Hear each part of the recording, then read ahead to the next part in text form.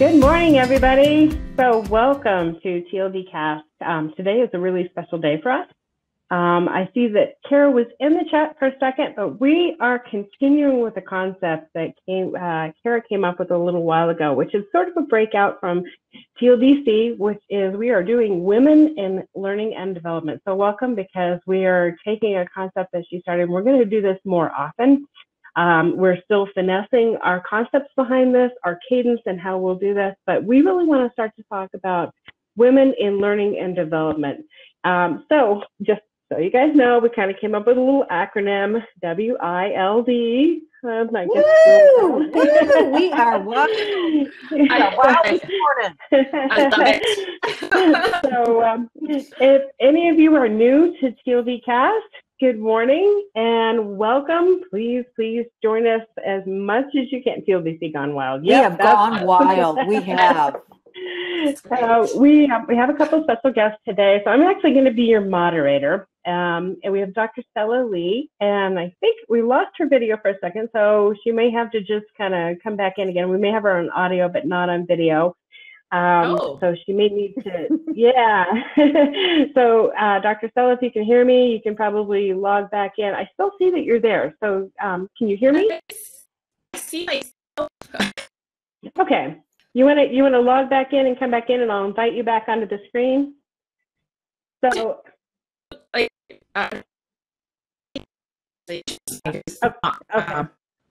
Go ahead and log back out and come back in again. So sometimes we have those things happen. I will do that. Okay, perfect. So today, and I will be your moderator. So we have Valerie, and let me make sure I'm saying this right. Sunyak, is that right? Is that how you say your name? I probably should have mentioned before we went live, but it's actually pronounced Sunyak. So exactly as it's spelled, S-U-N-Y-A-K. Okay. That's my Hungarian heritage. Awesome. Okay. So today we will have Valerie doing the interview with Dr. Stella Lee. We're excited to have Stella come back because I know she's been on before. We actually did have a little bit of problem last time with some of the video feeds. So we're hoping everybody cross your fingers for us that it'll work well today. Technology sometimes is not our friend, as we know, but it happens. Sometimes, yeah, Jonathan says sometimes Crowdcast does that. I think every platform does that. Trust me, we get that in my daily business.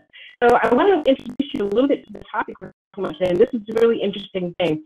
So today, we just talked about last night when we were talking to Bethany did a segment on the imposter syndrome with women. And so that's actually something we're going to talk about today. We've talked in the past about the imposter syndrome, but we'll talk a little bit more about it today. So, and it's just absolutely fascinating to me that this is exactly 1 year past the last time we really talked about this in the cast. So far, so good. Oh, okay, hang on, there's nothing so far. Okay. She has no sound or audio. Okay. Oh dear, hang on. I'm gonna try it again here. Goodness, okay. All right. Let me send her a note really quick. I'm pretty sure she's on Chrome, but we'll try it and we'll ask a question.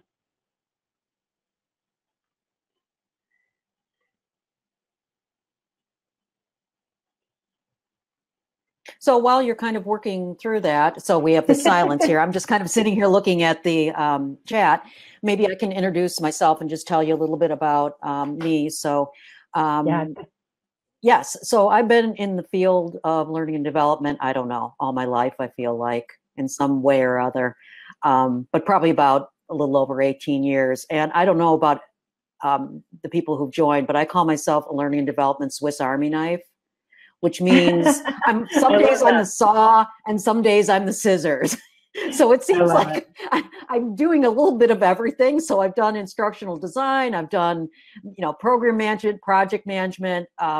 And like many of us, I talked about this on one of the previous TLD casts, I kind of fell into it. I think most of us find ourselves kind of falling into this. And we may have kind of some innate kind of skills, which I found I had. So right now I'm going through a kind of another transition in my career. I'm starting to do coaching. So I'm adding that to my skill. I've said I've been doing that kind of again, I feel like I've always been doing it, but I'm making it more official now. So I'm adding that to my Swiss Army knife.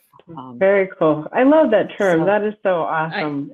That's kind of my strong picture. My elevators is I'm a Swiss Army knife. I think you should use that as your logo. Yeah, thank absolutely. You. Maybe I will. But I feel like that. Yeah. Glad to have you back, Stella. So I was filling some of the space, just kind of introducing myself. Oh, so. I don't think you're filling up space. I think people want to get to know you as much. Can you guys hear me okay? Can you see me okay now? Okay, perfect. I honestly don't know what happened there. Just no. Okay, we're just going to cross our fingers. Oh my gosh, Jonathan. We need more of Jonathan. He's like, you look great. Funny. I know. I was like, we met the video. I'm like, whoa. I love it. So just to introduce you to, so Valerie gave us a little bit of a history of herself. So, and Dr. Stella Lee, she is a PhD in computer science, right? Yes. Is that correct? I can't even please, just Stella. Okay. All right. So, okay. So you have a PhD in computer science. You are the director of Paradox Learning. And you are an LMS guru, from what I understand. So I have to pick your brain more about that. I'd love to talk about LMS all day long. And I always tell people I love to talk about learning. I can be such a learning geek, so it's all good. So we'll go ahead and get started because we really want to learn more about, first of all, welcome again to WILD, Women in Learning and Development. But our entire topic today is going to be talking about the imposter syndrome. And so because Valerie invited you on as a guest, I'm going to let her do the interview and I'm going to shut up. Well, I hope you add some things, and I hope that the chat too, please, speak up so we can kind of add that in, because I want everybody to really get into the discussion. And I just think this is such a good thing because there's a lot of things we don't talk about. And we think we're the only ones. I don't know. That happens to me a lot. I'm the only one who goes through this. And through our talk today, you'll probably find out you aren't. So, so I think we have some questions that we can vote up to. So be sure to ask your questions, guys. I did want to mention this now while I still have it in my mind. We do have a Slack channel.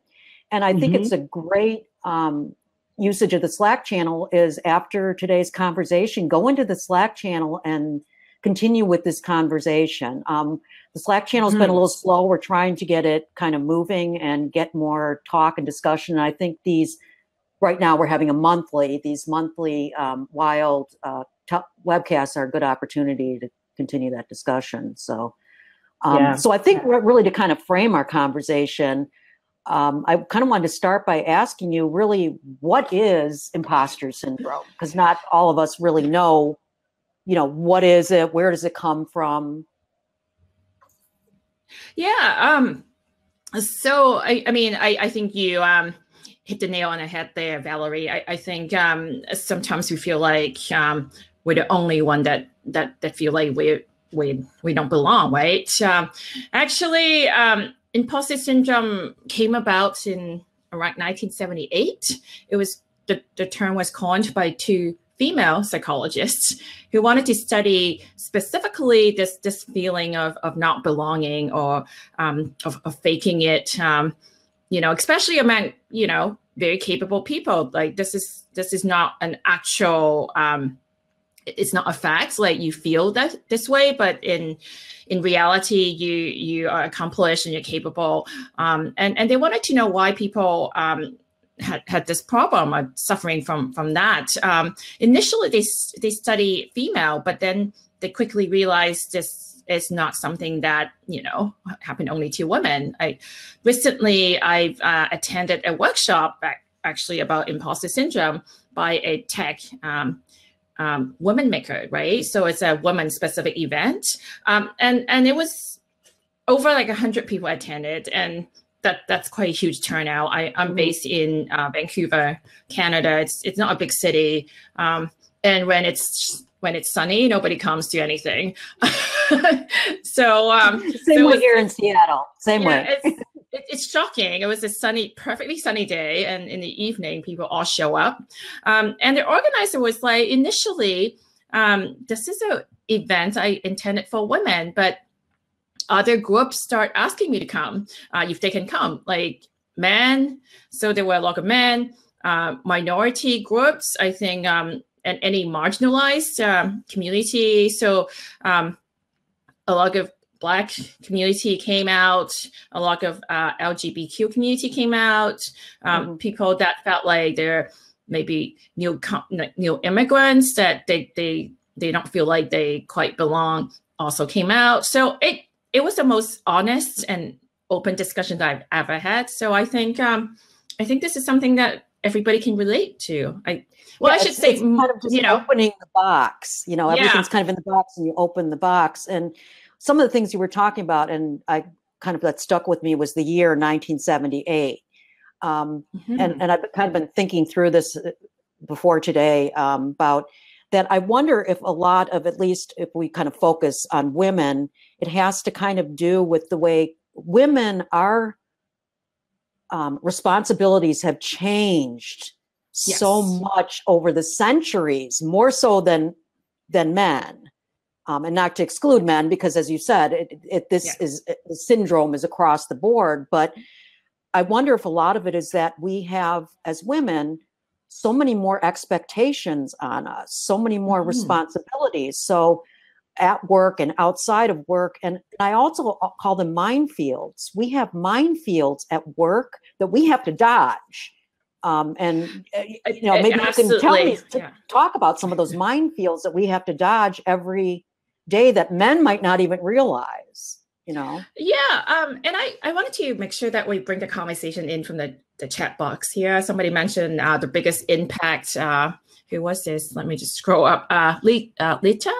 She was saying the biggest impact, it's money, right? Negotiation for me. I think it's okay if you like, it's fine. You feel like you're an imposter, you don't belong. That's a feeling.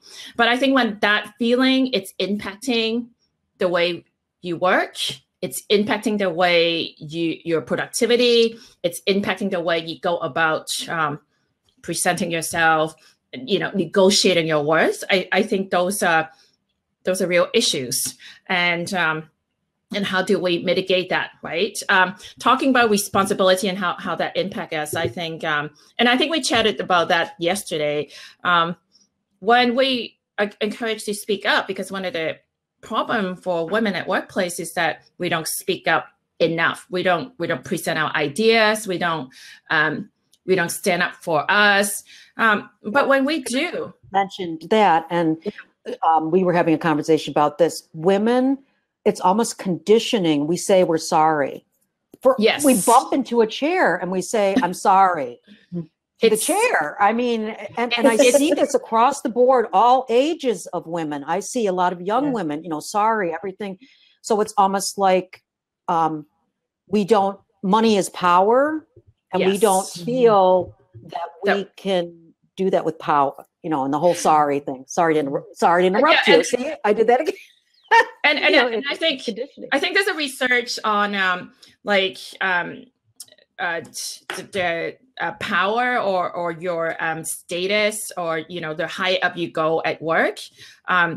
For women, they're more powerful. The higher up you're at work, the least you're liked, right? So likability, it's an inverse relationship or correlation for power for women.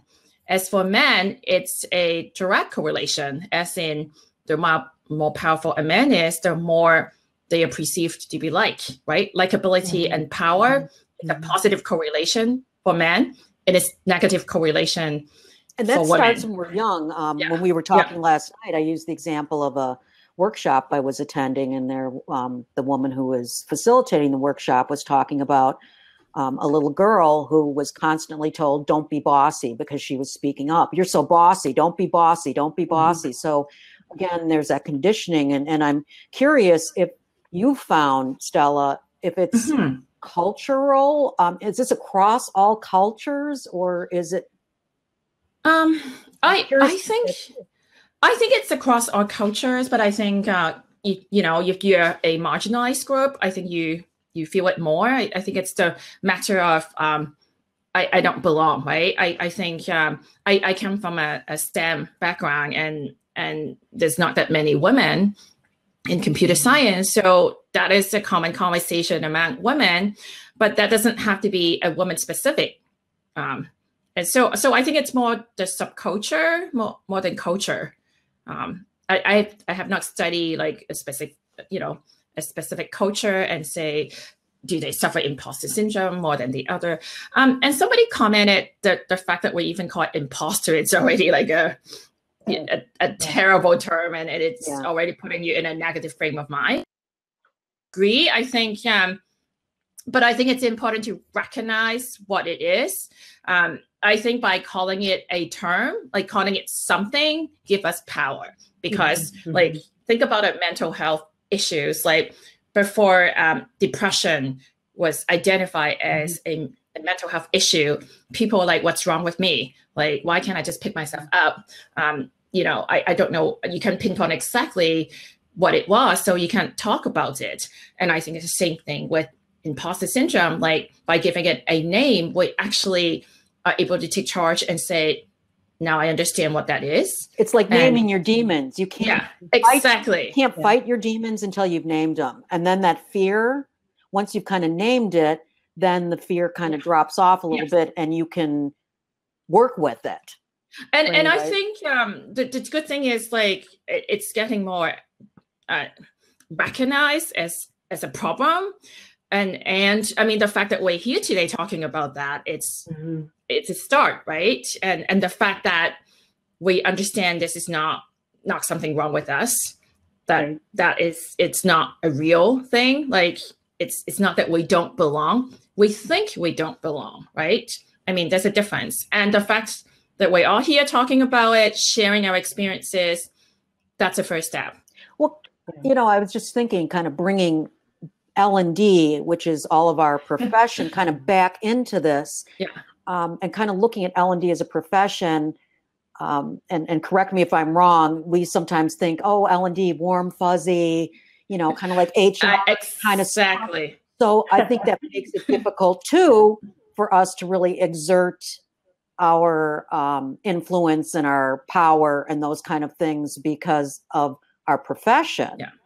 I think in itself, that's another layer to add to that. For sure. I think that the problem it's twofold, right? At first, it's within the L&D community.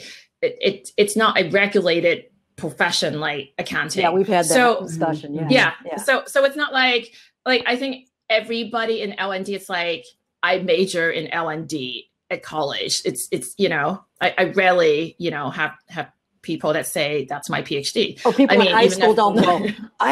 That's what I want to do when I grow up. Yes, people will say I want to be a fire person. So I think everybody feel like they're slightly off, because people come in from like such a diversity of background. People came in from, having been like a high school teacher, or people that came from HR, or people came like from a more tech background, or they, history majors. And I think everybody's like, well, there's always, and also with technology changing so much, I think this is like a problem too with our field. It's like, I don't know about you guys, but every day I wake up, I'm like, that's a new platform I have not heard of. There's like a new, idea. Yes. I mean, even with just LMS, like never mind like all the other L&D stuff. I'm like, okay, let's look at like, what is a learning engagement platform, and is it different than a learning experience platform, and how is it different than an LMS? Like, and the definition keeps changing, right? So I feel like sometimes, like, no matter how much you know, or at least I feel like no matter how much I know, it's like maybe I don't know enough, and it's not, like, you have to keep that in check. But at the same time, what I do like about it is it keeps me learning. Yes, I think it's fair to say all of us are lifelong learners. Oh, yes. That's part of being part of this industry. And it was interesting. I think it was Lisa had said in the chat box that somebody called them learning ladies.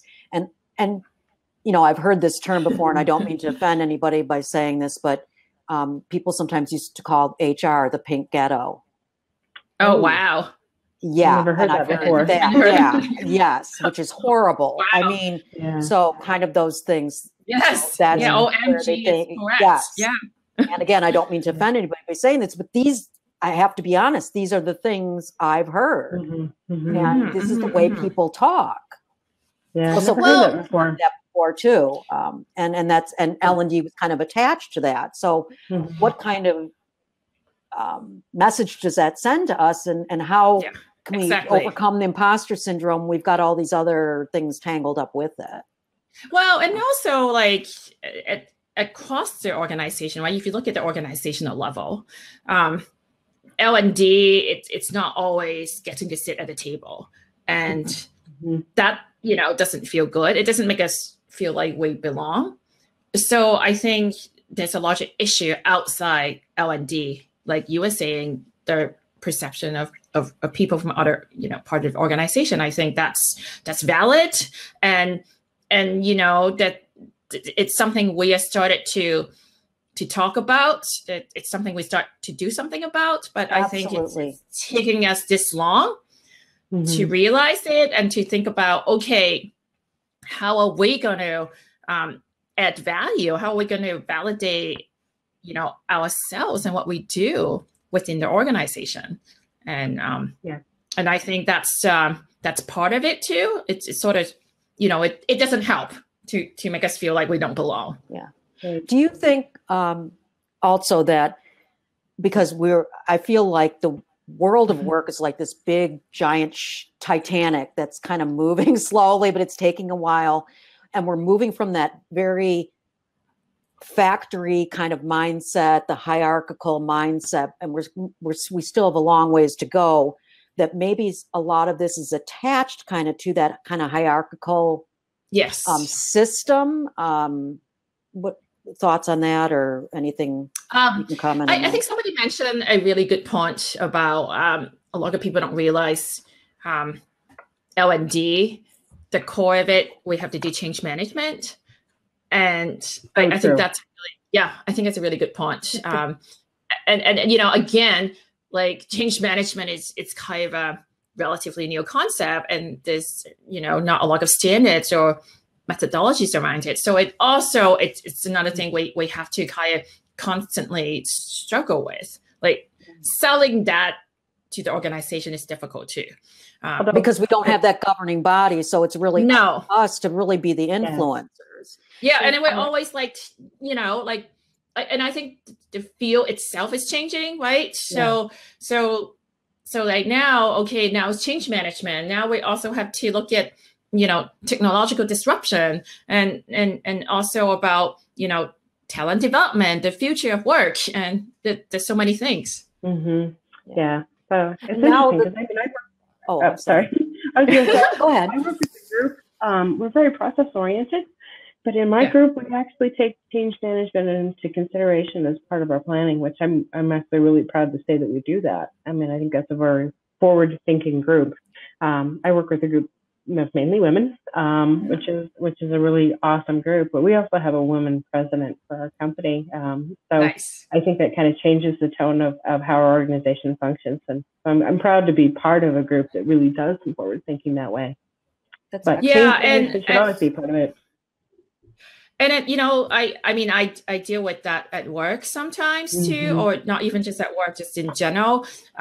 People also, you know, feel uncomfortable if you're technical or if you, I mean, that's like a perceived competition, right? And so they try to undermine you and say, like yesterday or the day before, somebody actually asked me, so how technical are you? And I'm like, I don't know how to answer that question.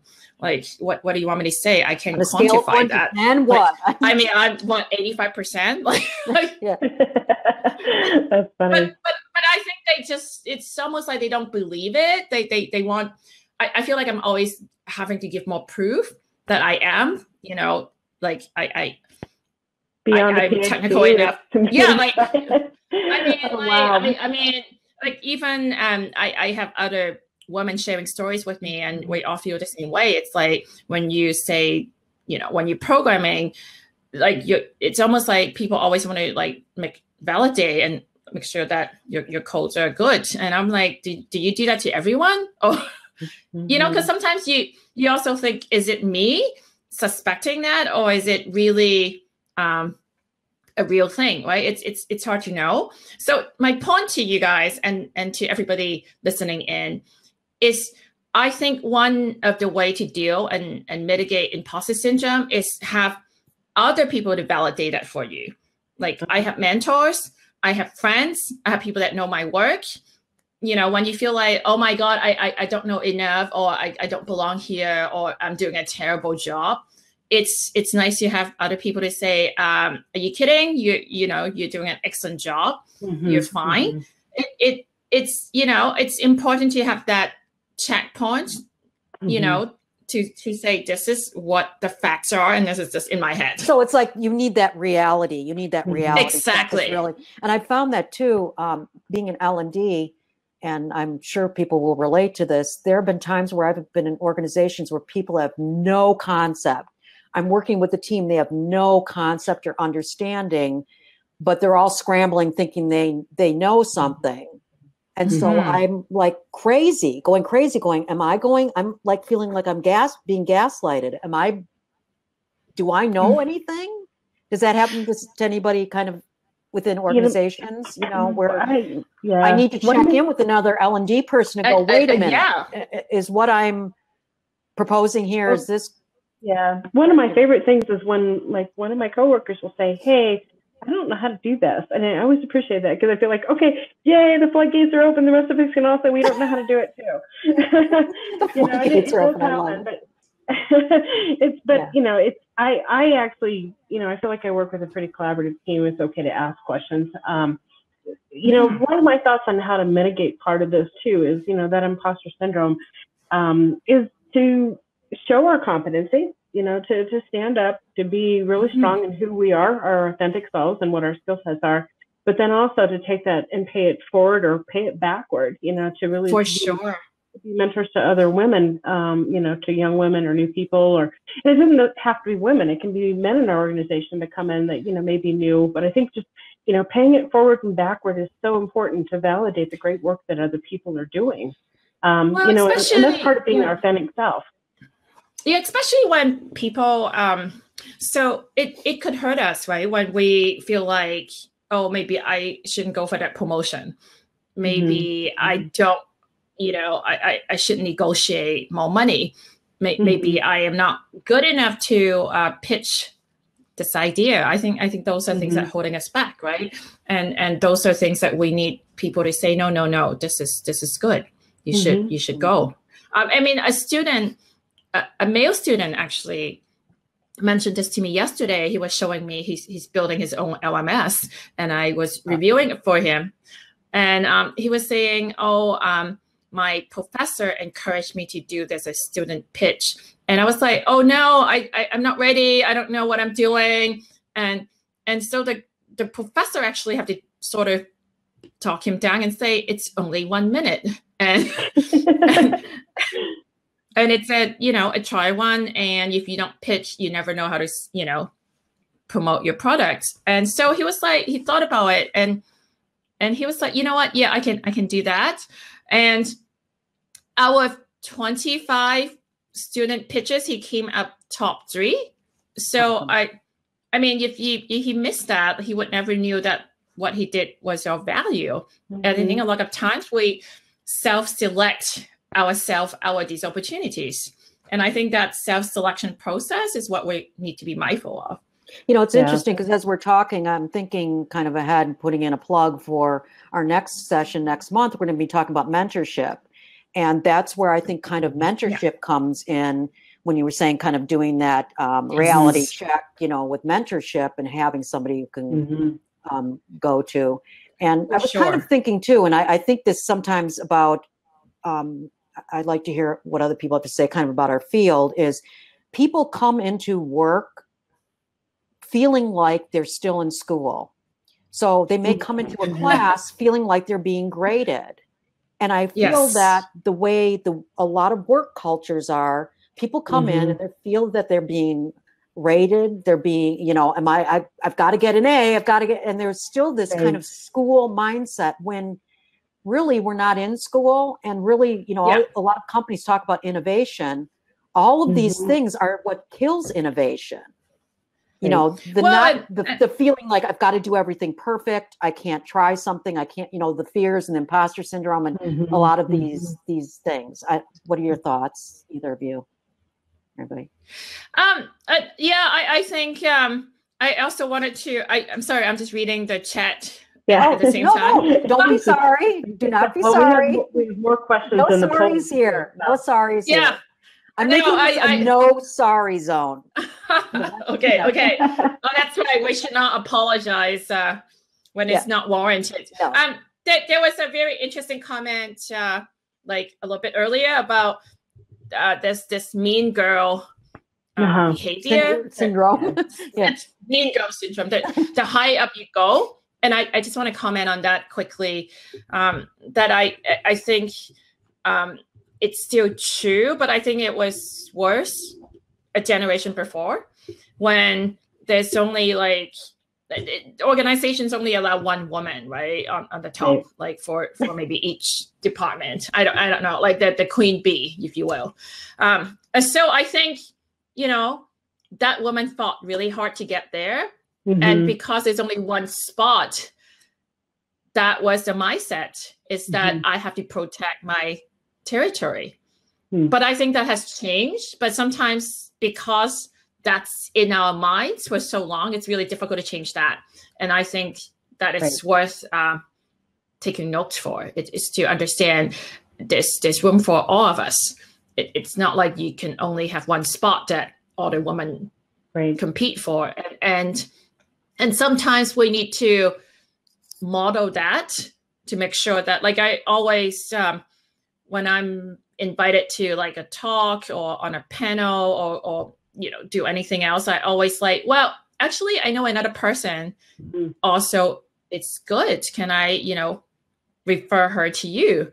And organizers are always really happy to take referrals. So or at work or anything else, I think the important things for us is to be others advocate and not just, you know, like I don't like, I mean, I don't think there's only one spot, and I don't even need to take that spot, you know, if there's only one. There's room for all of us, and I think sometimes the internet too makes comparison worse. That's a whole other subject, you know, comparison.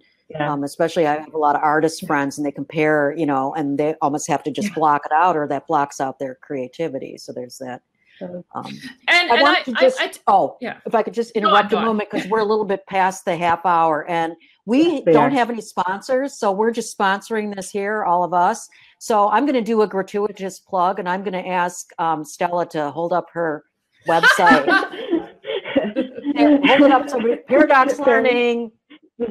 So just a gratuitous plug. Sorry to interrupt. And be sure to put your link in there and tell us where to find you too, because that's part of who we are in this group, is to be able to share, you know, our knowledge amongst our group. But we want to know how to find people. We want to know what each other does. And I'll just take a quick step back. I mean, I've been part of this group for, I don't know, about a year and a half plus. And when I got here, I felt like I found my home. You know, I mean, I found a group of people who are very much like me. A lot of people work from home. People have worked in this industry. They've fallen into this industry. But it was just such a wonderful thing when I finally found this group, because quite frankly, I felt like I was an imposter in my own industry because there was nobody else like me. So I think, you know, maybe we're an echo chamber to some extent, but that's a good thing. You know, we all have those. Yeah, but this group has really validated who and what I am and what I do. And, you know, I think that's a really important part, is to be able, you know, as maybe even part of the coping skills that we're looking for in what we call the imposter syndrome, whether we be men or women, is to find other people who do what we do, who can say, you know, you're doing the right practices, or have you thought of this? I mean, it's thought provoking. And so it's been such a value add to me to have this group, to be able to go and ask a question in the Slack channel, to be able to tell a friend about a podcast. anyway, found your community, right? Like found your tribe. I did. I totally found my tribe here. Yeah. So, awesome. Yeah, I think that's important too. It's to have community to support you. I think that's like mentors, friends, community, professional practices, that community. I think that's important. And I don't just advocate for women. I advocate for men. I advocate for young professionals, for people that are, changing jobs mid-career. I advocate people that retired and wanted to do something different and go back to consulting. I think there's opportunities for more diversity of voices, right? I think one thing I struggle with is when I go to a lot of like technical events, these talks or these panels are always like 5 people that are technical, right? Like I go to panels and there'd be 5 data scientists talking about AI. And I was like, yeah, that's interesting. You talk about technical challenges, but AI or any tech for that matter, it's bigger than that. It's about, how natural language processing. So you need to have a linguist to come and talk about that. It impacts society. So you need to have a sociologist and anthropologist to talk about it. It impacts how we think. So a psychologist should be on the table. Like even just having a diversity opinion matters. Like it matters on how we design tech. And so, everybody understands it, and it's an inclusive strategy as well. So I think able to do that. And this is where the problem is. People would say, I'm a linguist, so I don't belong in a technical event, right? Right. So we need to make sure that we mitigate that so they don't feel that they don't belong. Well, and I can kind of feel that same thing happening here in Seattle, because this has become such a tech city that it's all about tech. And we have to remember, and I feel like I'm constantly fighting that it's about people. It's we need people of all areas. Yeah. If we want to be, again, put that word out there, innovative. You need different people. And that's technology gets more complicated, and it intersects everything in your life. You don't want just a few people to think about how that impacts us. You don't want just a few people to design that for us. You want all of us to help design our future. You don't want just a few people making decisions for us either. No, definitely. Well, we get better together. I mean, for sure. Yeah, and I think exactly. that's what I'm hoping with the group that we're starting here or continuing on, because we really did start this once because Kara initiated this, and we're moving it forward now as Women in Learning and Development. We don't want this to be just about women. We want this to, we want the men to join the conversation as well, because, the issues that affect us affect all of us. And I think too, it's sometimes easier. Somebody in the chat had said that they suffer from imposter syndrome. I was about to go there. And everybody was like, what? I can't believe it. And I One think of my it's favorite human beings for men to say that, whereas women, it's easier for us sometimes to say, I feel this way, but it's harder for men. So we need to kind of support each other. I don't know. Yeah, for sure. I think one of the symptom is that we compare ourselves to others, right? I think that's huge. Which is always a terrible thing, and you don't know what other people go through. You don't know what they have, story, right? What the stories are. But we always do that, and in fact, we should compare ourselves to ourselves. Like, am I doing ourselves? Like, am I doing better than I did yesterday? Correct. Well, that's one of the big challenges, I think, is we limit ourselves from taking step-up roles sometimes, because we do, we're comparing ourselves to others and saying, okay, I can't take that step up because there's somebody in that role that's doing this awesome job. And so it's kind of it's definitely affiliated with stepping up and doing the next thing. I actually have that same issue. So the person who made that comment, by the way, is one of my favorite humans, and that's Mike Simmons. He's a friend of mine. I don't know if I should say who said it. Mike is here now. He's amazing. thank you, Mike, for saying that. I think that that's huge, and that it is. helps me.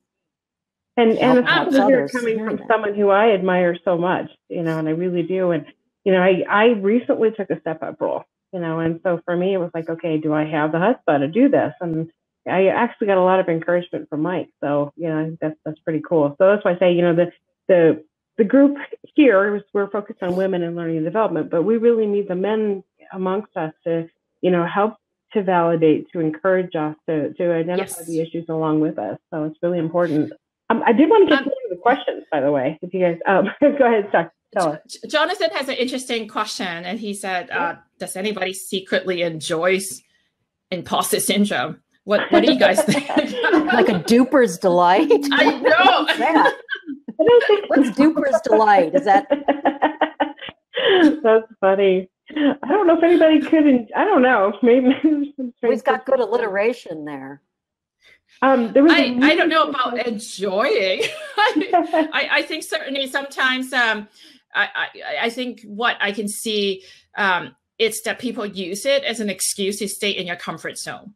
I think that's a danger in that. I don't know if you guys agree or experience it, because sometimes to stand up for yourself, to put yourself out there takes a lot of courage too, to say, I belong, I know enough, I am worth it, to negotiate. Those things take, it makes you uncomfortable, right? And it's easier to I am not good enough, so I'm not going to do this really difficult thing of having this discussion about, right, it's getting fear. a pay raise. I feel like fear has to do with a lot of things. Anger, fear, all those things are like a big ball together. And when we were originally talking about doing this webcast, that's kind of what I was thinking of, doing it on fear. And then I talked to Stella and said, well, what about the imposter syndrome? But it's all kind of interrelated. Yes. Yeah, I agree. I think it's interrelated. I'll share my story. For years, I feel like, I can't call myself an expert. I don't have a PhD. For some silly reason for me, getting a PhD, it's that's when I can call myself an expert, because there's a benchmark, right? So I was like, maybe I don't know enough to talk, to present my ideas and to publish. And so I would not put myself out there as much. But then when I got my PhD, I was like, oh shit, now people think I know. It's a catch-22. It's always something. It's always something, huh? So what I want to share with you is, you never feel arrived. That feeling of I arrive, it's a moving target, right? So just do it. You're never gonna feel like, okay, this is where I rest, this is the plateau. So you just, in a way that sort of keep you going, you keep pushing yourself. And in a way, having imposter syndrome keeps you humble. So you're not this, narcissistic person to say, I'm the greatest, I know everything, and I don't need to learn. Somebody said, I wonder if Einstein feels that way. Well, I feel that that way, especially since I kind of fired the gun and went through this kind of transition in my life of, I don't know enough about design. Whereas because I'm kind of part of that group of people who kind of was part of teams where other people did it. I didn't really do it. I did storyboarding, but I didn't really do a lot of the technical things. And so I found myself freaking out, saying, what do I need to know? And I would get to the point where I was so anxious, I didn't know what I even needed to know. And then I thought, you know what, this is all I can offer right now. Because I felt like employers wanted all these things from me that I couldn't offer. Yes.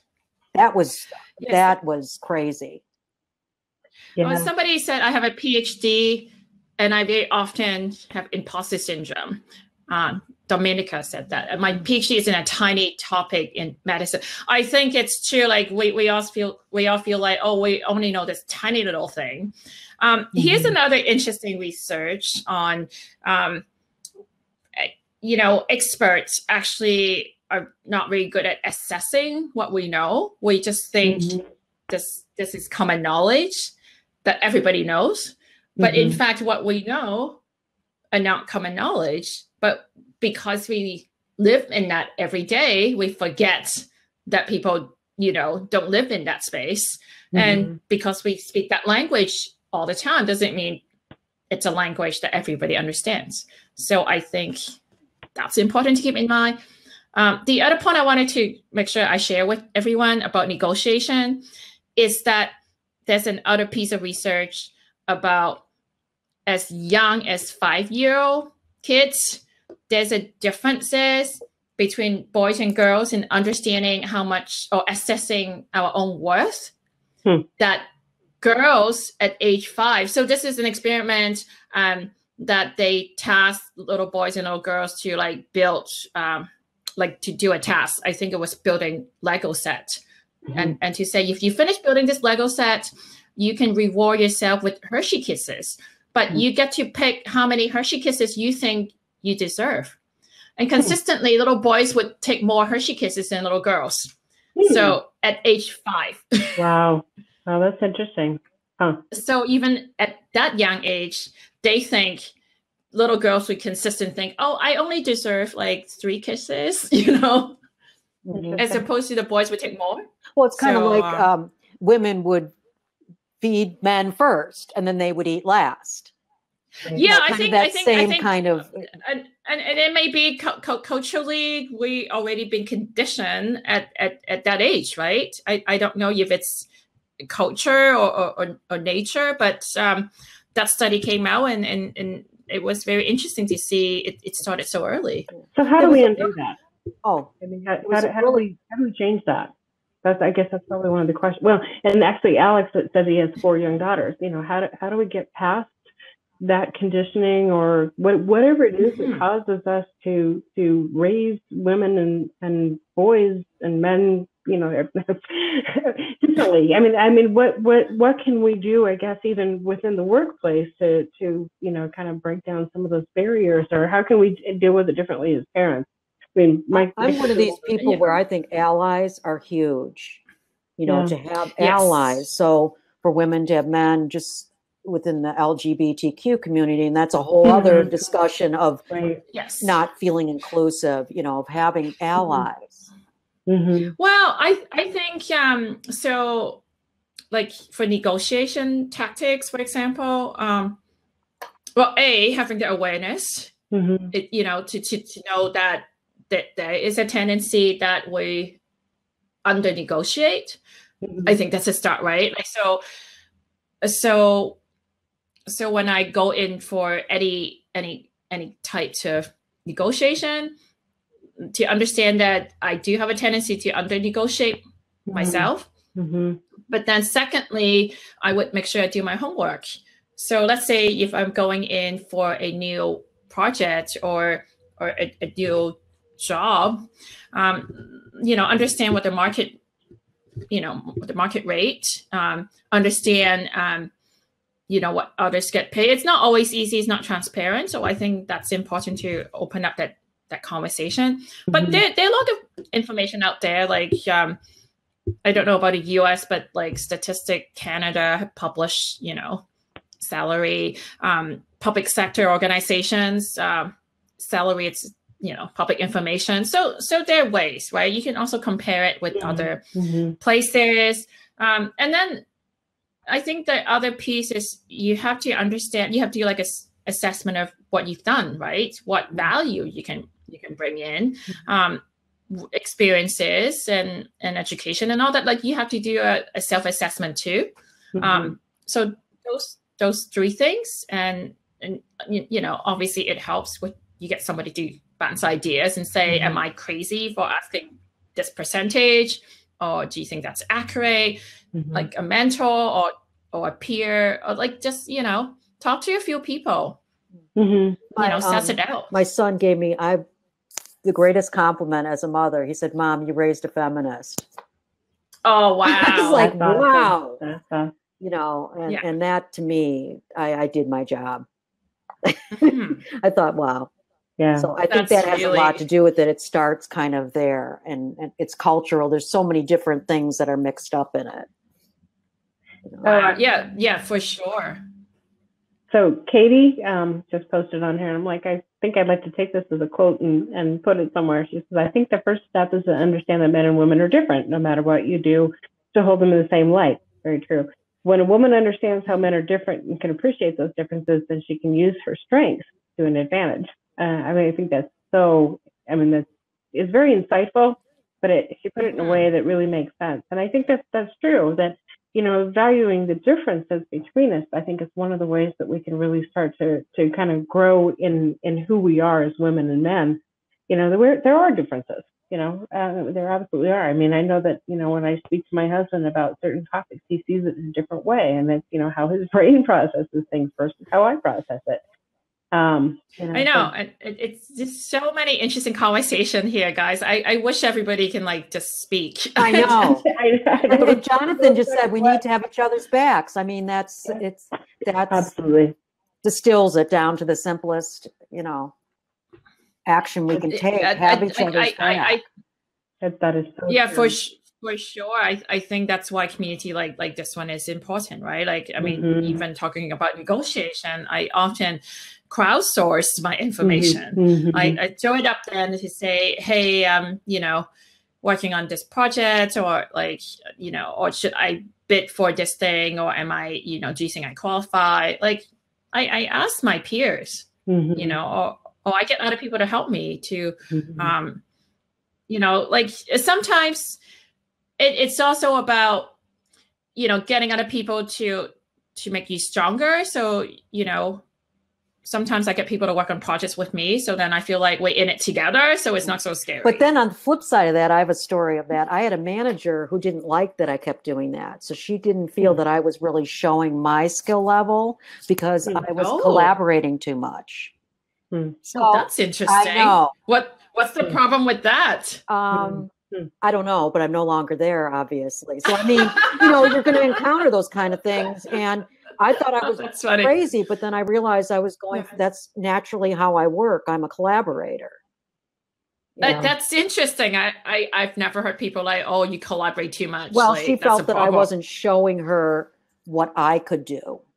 But you can still showcase what you can do in a collaboration project. That can come too from this kind of individualistic society that we have, even though we are kind of a cultural mix.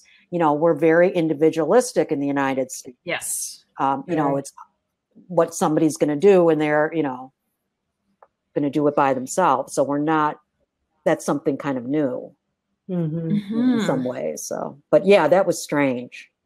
Yeah.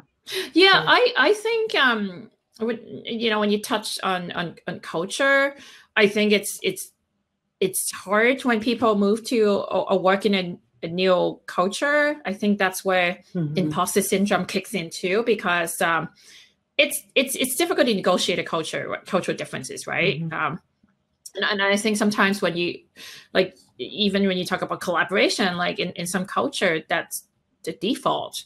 And when they come into a different culture where it's more individualistic and they don't want you to collaborate, it's like, what am I doing here? It's difficult to kind of adjust to that. I think immigrant serving organization to also teach imposter syndrome to new immigrants, just so that they know it's not them, and it's a temporary kind of a feeling, and to help mitigate that. But anyway, that's a side idea. So I'm seeing we have almost about 5 minutes left. So I just want to kind of jump in.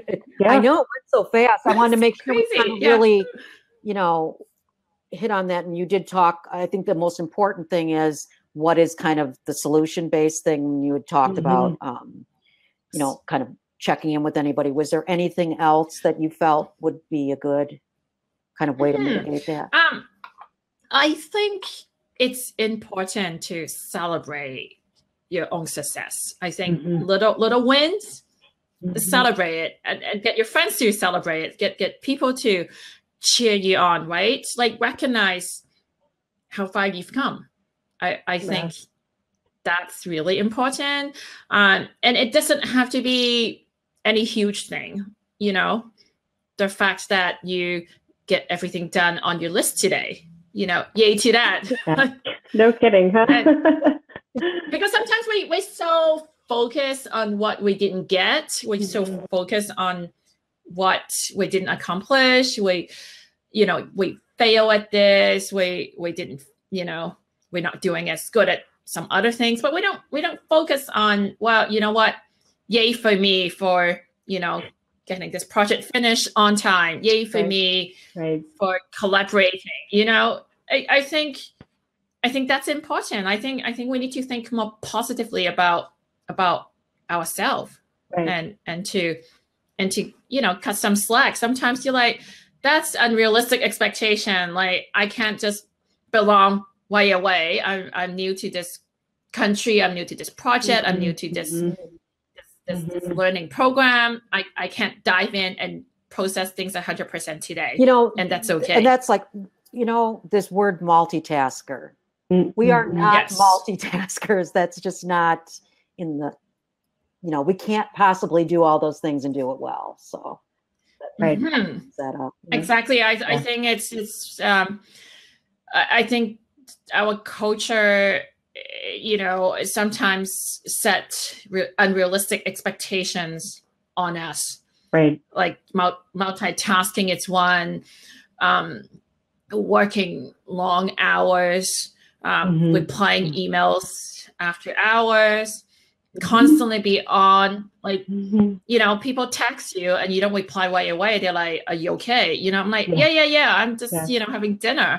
Yeah.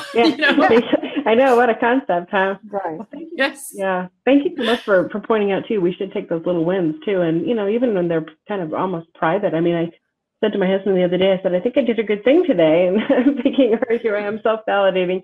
But I had somebody email me saying that they were trying to get training for an AED device, for life-saving.